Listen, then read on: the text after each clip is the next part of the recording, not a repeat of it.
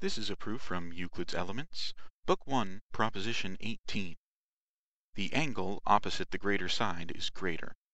In other words, given a triangle ABC, if the side AC is larger than the side AB, then the angle opposite AC, that is the angle at B, will be larger than the angle opposite AB, that is the angle at C. To begin this proof, we're assuming that side AC is larger than side AB, so we can choose a point on AC, call it D, such that the length of AD is equal to the length of AB. Next, we'll connect the points B and D.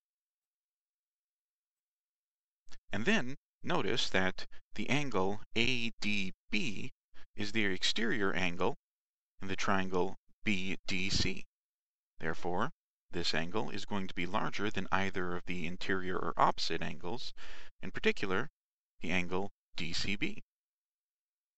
Next, we notice that this angle, ADB, is the base angle of an isosceles triangle, ABD.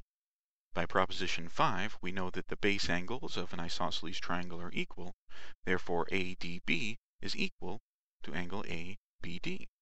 Next, we observe that angle ABD is a part of angle ABC, and therefore angle ABC is larger than angle ABD. Finally, putting it all together, angle ABC is greater than angle ABD, but angle ABD is equal to angle ADB, base angles of an isosceles triangle. Angle ADB is exterior to the triangle BDC, and therefore it's larger than the angle DCB, but the angle DCB is the same thing as the angle of the original triangle ACB. Therefore, we've shown that the angle opposite the greater side of the original triangle being AC, that angle, the angle at B, is greater than the angle opposite the shorter side, AB, that is the angle at C.